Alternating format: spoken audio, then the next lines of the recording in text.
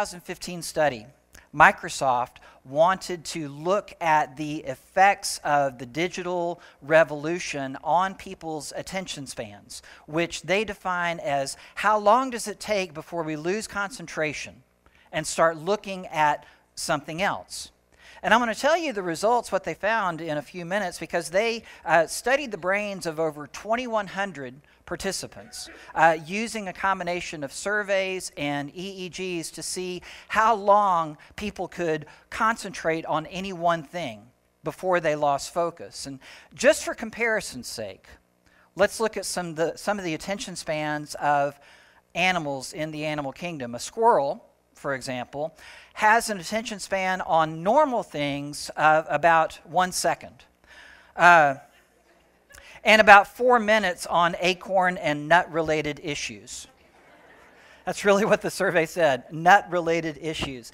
A cat's attention span is between 2 and 10 minutes. Dogs max out around 2 minutes. But understand that when you talk about dogs, they don't measure attention span in terms of minutes. They measure it in terms of ounces. So you're eating a hamburger, a dog's attention span is about a quarter pound. You're eating a steak, a dog's attention span is about 12 ounces. That's just how it is for dogs. Goldfish have an attention span of 9 seconds. And how they arrived at that, I don't know. But according to a new study from Microsoft, people now generally lose concentration after 8 seconds, which means that it has been scientifically verified that we have a shorter attention span than a goldfish, which makes preaching for 30 minutes a real challenge. Some of y'all are going, wait, who are you again? And we're in this study. This is week 5 of a study about the path of life, discovering ancient wisdom for everyday living. And we've been looking at the book of Proverbs as we've gone through this. You know, Proverbs talks about the path of our life over 25 times. There's 29 different times in Proverbs that something about the path for our lives is mentioned or referred to. Proverbs warns us about walking with people with questionable morals. In Proverbs 1:15 it says, "My son, do not go along with them. Don't set foot on their paths."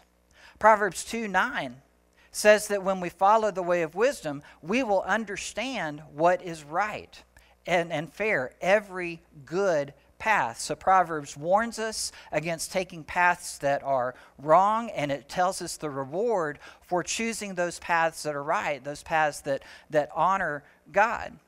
A few weeks ago, when we talked about the human heart's role in decision making, we talked about how the heart is deceitful above all things. The heart convinces you that you really need a truck when you're not a truck kind of guy. We talked about Proverbs 3, 5, and 6, how we trust in the Lord with all of our heart and don't lean on our own understanding. And then, in all your ways, acknowledge God, and He will make your paths straight. And so all of these have reinforced and kind of support what Andy Stanley calls the principle of the path. And the principle of the path, according to Andy Stanley, is that it's our direction, not our intention, that determines destination. That ultimately, where you wind up in life is not based on your intentions. It's based on putting one foot in front of the other, on whatever path you are on. But here's the question. How do you decide what path to be on in the first place? And it's at this point that Andy Stanley, in his book, goes from talking about the principle of the path, direction determines destination, to the principle of focus. How do you decide which direction to go in the first place? It's the principle of focus, and it is this, that attention determines direction. Attention determines direction. That is, whatever you are looking at tends to guide the direction your feet take you. And we all kind of learned this in driver's ed, right? or at least we were supposed to, where your driving instructor would tell you, don't look over at the car that is next to you, because when you do, you will tend to veer over in that lane. And so if, for example, you see a really nice Ford F-150 Raptor in the lane next to you, and you start focusing on that and thinking about what the Kelley Blue Book is on that particular car, guess what happens? Yeah, exactly. Exactly. What did I drop? Oh, it's probably expensive. And it's the same, guys, if you pay attention to the female that is driving said car in your left lane. You will tend to veer over into that direction. And so attention, what we are focused on, determines our direction. And so when you put it all together, attention determines direction, determines destination. And so whatever you are focusing on has a huge part to play in your ultimate destiny. And so Proverbs 4:25 through 27 makes this plain, where Solomon says to his son, "My son, let your eyes look straight ahead. Fix your gaze directly before you. Make level paths for your feet, and take only ways that are firm. Do not swerve to the right or the left. Keep your foot from evil." So I want you to notice something, that first and foremost, according to this passage and according to what we understand about our psychology and the way we're wired, first and foremost, direction is chosen by where we look, by what we turn our eyes toward. That's why the proverb says, let your eyes look straight ahead. Fix your gaze directly before you. Now, there's a story in the book of Genesis that illustrates this pretty graphically. It's the story of Abraham and Lot, or specifically about Lot. And you guys probably know how the story of Lot ends up, right? Lot was Abraham's nephew. He wound up living in a very wicked city called Sodom. And when God decided to destroy the city of Sodom, he saved Lot. And you probably know some of the details about that story. But I wonder if you know what led up to the fact that Lot was living in Sodom. How did he get to that point? He's Abraham's nephew. He's walking closely with God. But somehow he winds up in a place that he probably never intended to be. And the story actually starts in Genesis 13. And what I want us to notice as we kind of track this story is how much like Lot we are. We're a lot like Lot. Because here's what happens. Abram at the time, his herdsmen and shepherds were quarreling and fighting with his nephew's herdsmen because there just wasn't space in where they were to water all of those flocks and to keep them all fed. And so they were quarreling. And so it says in verse 8, Abram said to Lot, "Let's not have any quarreling between you and me, or between your herders and mine, for we are close relatives. Is not the whole land before you? So let's part company. If you go to the left, I'll go to the right. If you go to the right, I'll go to the left." And here's the first thing that you need to notice. Genesis 13:10, Lot looked and saw. Where did he put his focus? Lot looked and saw that the whole plain of the Jordan toward Zoar was well watered, like the garden of the Lord, like the land of Egypt. This was before the Lord destroyed Sodom and Gomorrah. So Lot chose for himself the whole plain of the Jordan and set out towards the east, and the two men parted company. Abram lived in the land of Canaan, while Lot lived among the cities of the plain and pitched his tents near Sodom. Phase 1, step 1, he looked and saw. He saw it looked good. He saw it was well watered. He saw it was green and pleasant to look at. And so first he looks in that direction, and then he pitches his tents near Sodom. Now, he knew about the reputation. It says in the very next verse, now the people of Sodom were wicked and were sinning against the Lord, so it was no secret to anybody what was going on in Sodom. But Lot looked in that direction and he saw that it was pleasant. And he saw that it looked good. And so we're still very far away from the city, right? I'm just going to pitch my tents in that direction because it's got a good view. But I would never think about living there, would I? Except that he does. The next time we see Lot, there's this, it's the conclusion of this epic battle where 4 kings on one side were lined up against 5 kings on another side. And so this battle of 9 kings, 4 against 5, one of the losing kings was the king of Sodom. And if you skip down to Genesis 14, 11, and 12, it says, the 4 kings seized all the goods of Sodom and Gomorrah and all their food. Then they went away. Verse 12, they also carried off Abram's nephew Lot and his possessions, since he was living in Sodom. Uh-oh. First he looked. Next he pitched his tents in that direction. Now he's living in Sodom, and Abraham has to rescue him out of the city. Now, the next time we see Lot, we fast forward to Genesis chapter 19. And now, the wickedness of Sodom has reached the Lord. And we've gotten past the point where he's revealing his plan to Abraham, and Abraham is trying to talk him down. Well, if there's 50 righteous people in the city, would you still destroy the city? If there's 40, if there's 30, if there's 10 righteous people, would you still destroy the city? And God says, for the sake of 10, I would not destroy the city. And so God dispatches 2 of his angels to Sodom. And it says in Genesis 19:1, the 2 angels arrived in Sodom in the evening, and Lot was sitting at the gateway of the city by that point.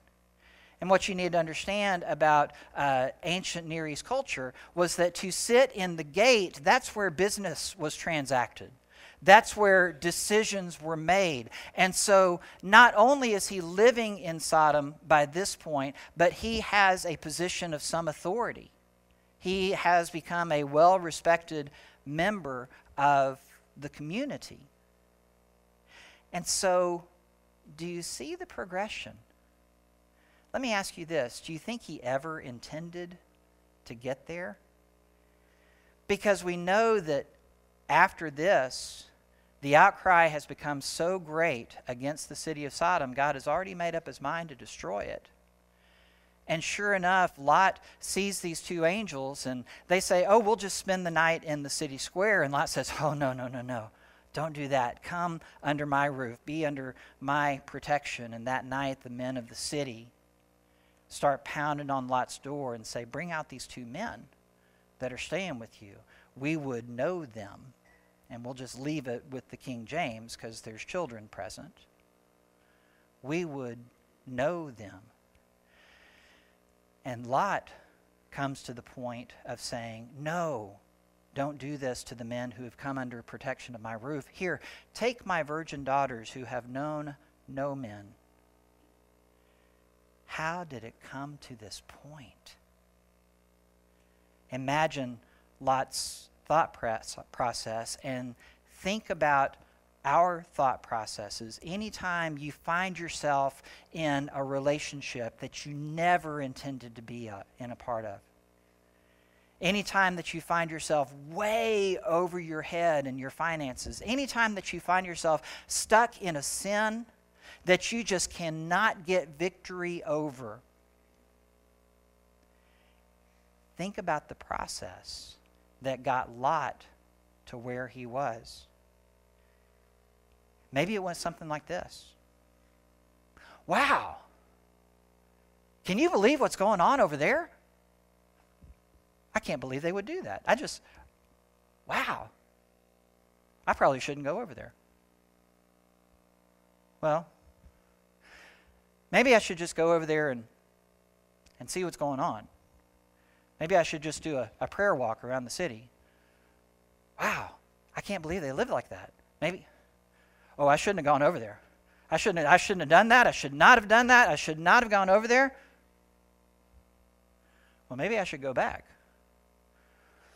Maybe now I can handle it. Maybe now I'll be all right. Maybe now I've matured enough to handle it. Because it sure looks like they're having a good time over there. And before we know it, because we started with the look, and then we set our attention in that direction, and then we decided maybe it wouldn't be so bad to walk with them for a little while. And maybe I can just sit down and join them for a little while, and maybe I can be a witness to them. And before we know it, we are stuck in a pattern of sin. We're stuck in a relationship. We're stuck in upside-down finances because we thought it would be okay just to look for a little while. Ravi Zacharias said this. I thought it was a quote from Adrian Rogers, but I guess Adrian Rogers just preached it more often than Ravi did. But the quote is this: sin will take you farther than you want to go, and it will keep you longer than you want to stay, and it will cost you more than you want to pay. And that is true 100% of the time. And the thing is, when we see somebody that has fallen, that has become a victim of moral failure, and guys, we see it over and over and over, don't we?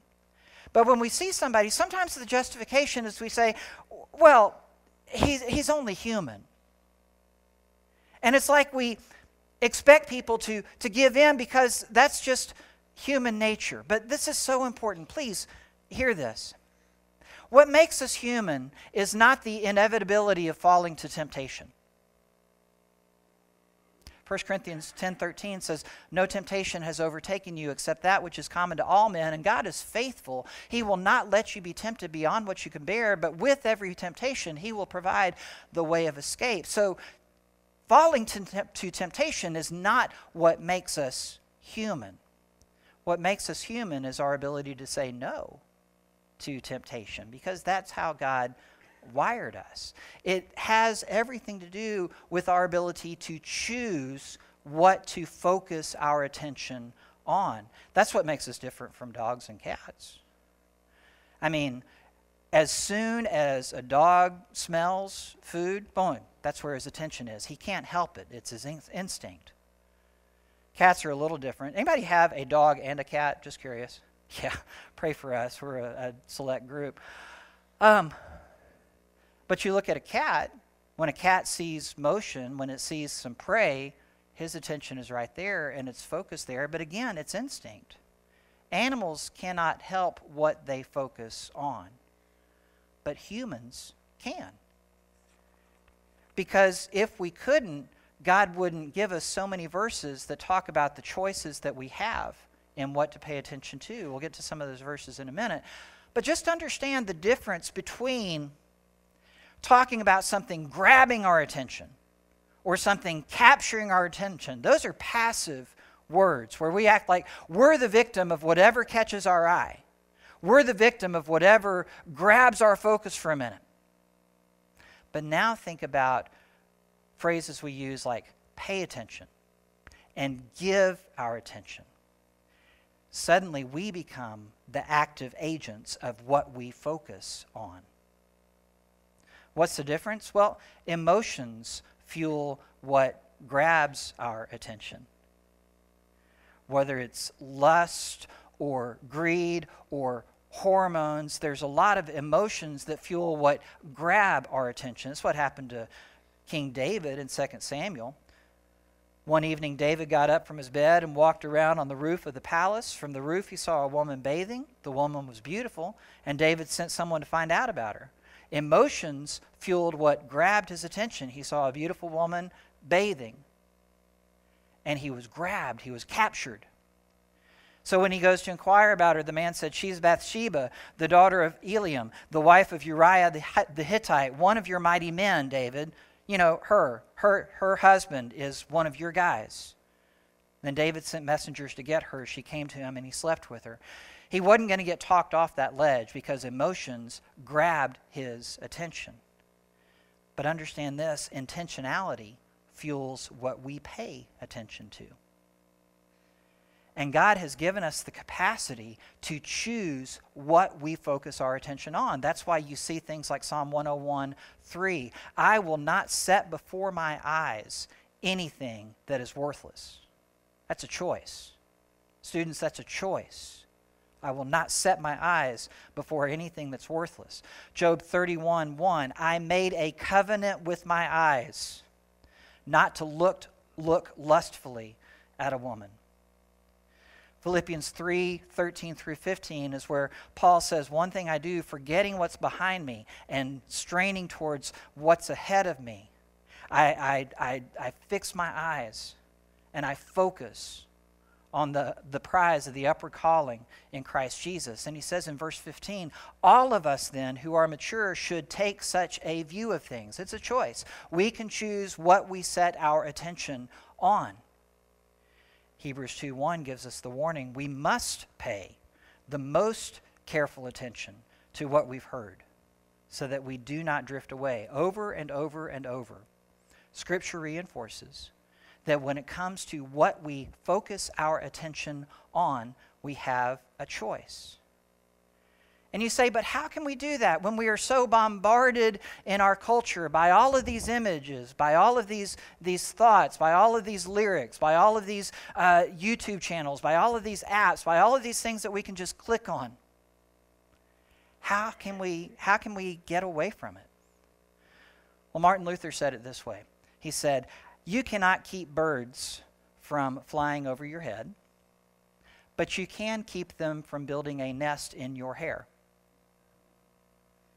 You can't help the images that go by your eyes multiple times a day. And I'm sorry I keep on looking at you guys. I know it's getting awkward. It's true for all of us. You can't help the visual images that go by your eyes hundreds of times a day. But you don't have to stay there. You don't have to dwell on them. You can, last time I talked about this, Diana Hall said, I want you to tell them how to do it, how to overcome that. So here's how you do it. Hide God's word in your heart that you may not sin against God. Flee from every form of temptation. Run away. Feel like that scene out of Monty Python. Run away. That's what you do with temptation. You flee. You hide God's word in your heart so that you may not sin against God. Quote Scripture. The Awana program is so good for helping you guys build up a foundation of Scripture that you can use when you're facing temptation. But pay attention to all of the active phrases, again, in verses 25 through 27 of Proverbs 4. Let your eyes look straight ahead. Focus on what's ahead of you. Fix your gaze directly before you. Make level paths for your feet. You can choose where to walk. You can choose where you spend your time.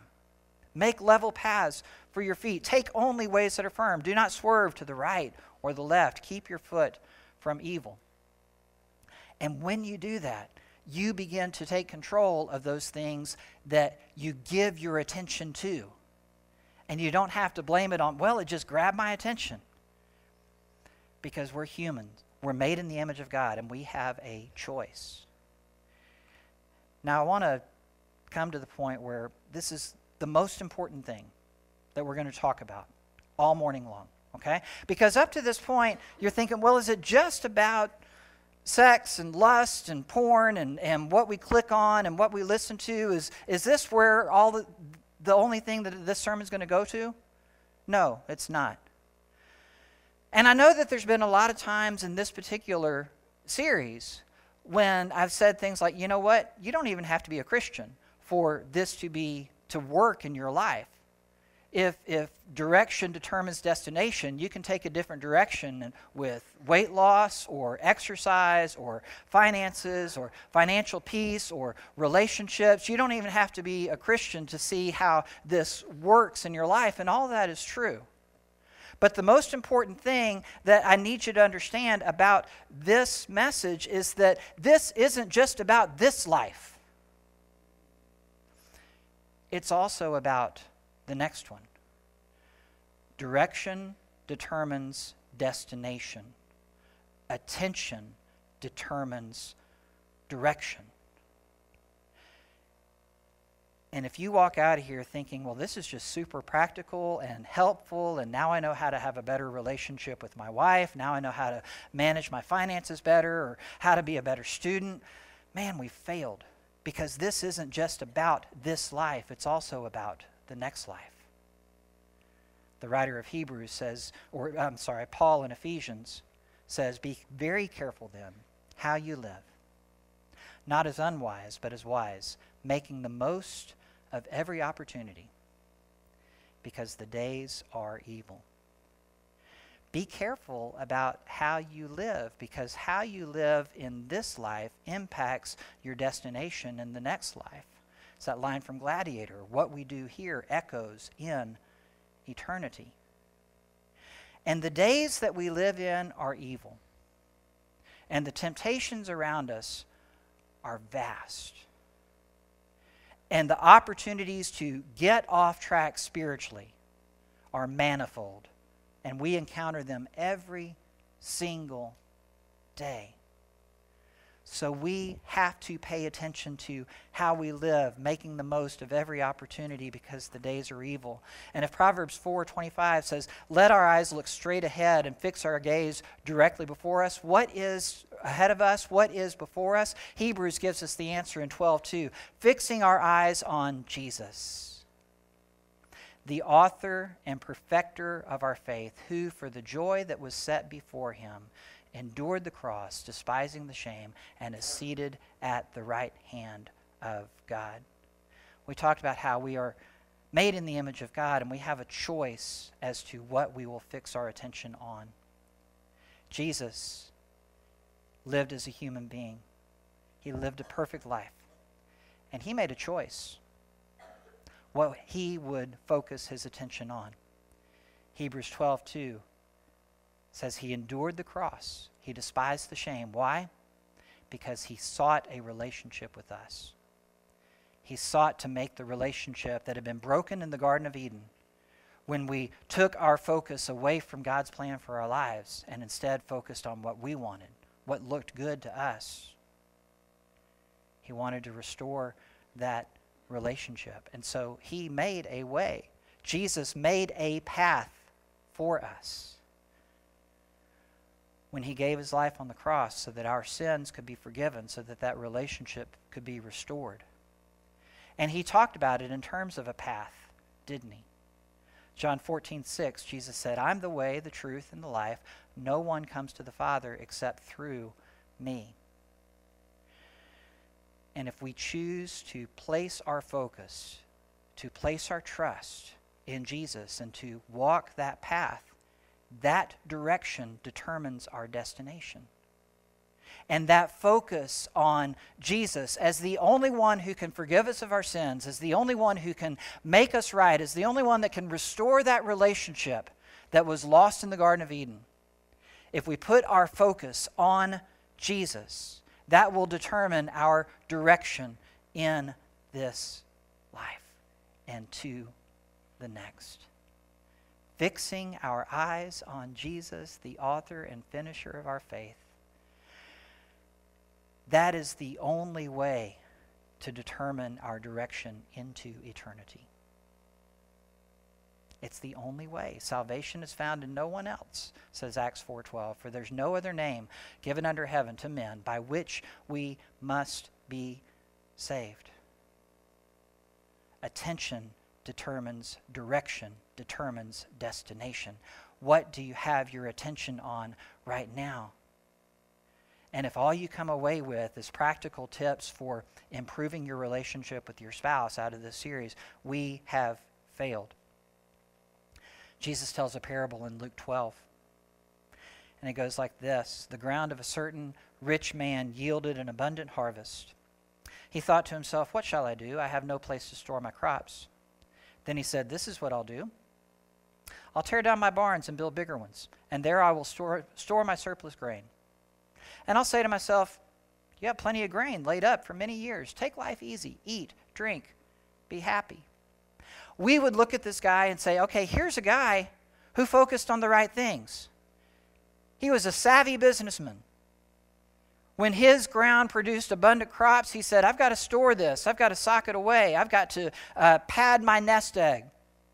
These are my wealth-building years. So I'm going to focus on this. And we in our world would applaud him. Way to be wise. Way to pay attention to the market. Way to plan for the future. We would say all of those things to this man who made these decisions, who seemed, from a worldly perspective, to have his focus in the right place. But what would God say about him? But God said to him, "You fool.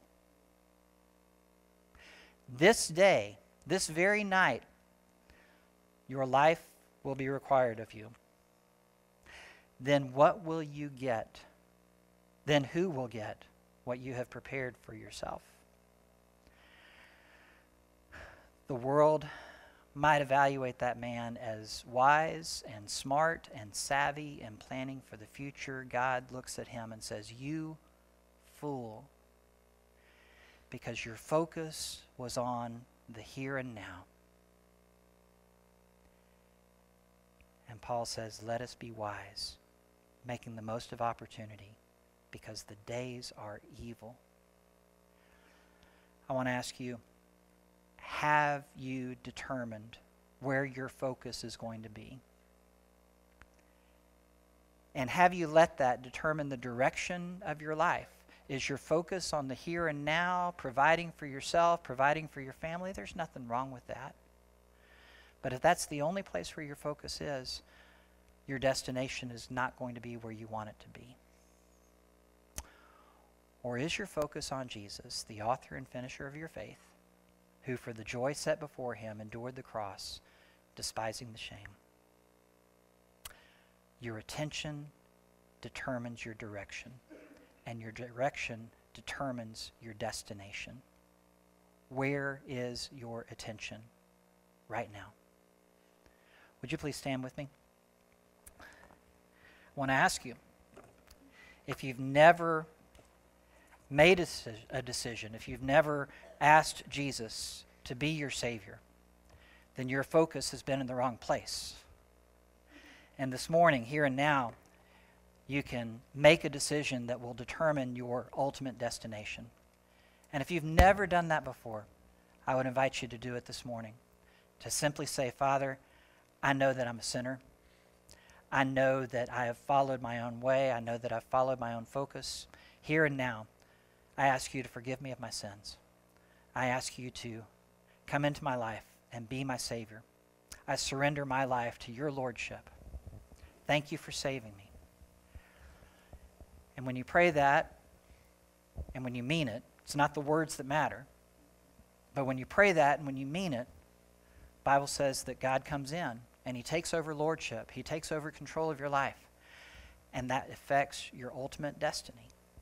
If you've never done that, we want to give you an opportunity to do that this morning.